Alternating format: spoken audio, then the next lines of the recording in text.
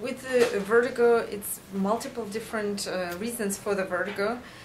Benign positional vertigo comes from the ear, and there are certain whole pike maneuver that can be performed and can dislodge otoliths or little tiny kind of sand in the ear that by dislodging it from the ear, symptoms can go away immediately.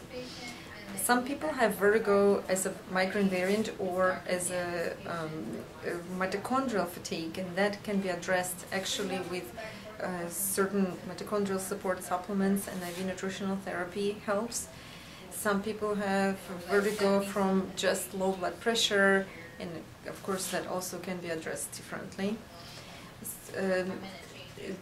So, of course, your doctor has to evaluate what's the reason for the vertigo, but if there's vertigo chronic and lasts for several months, that definitely a more individualized approach like IV therapy, checking for vitamin nutrient deficiency is very helpful in these cases.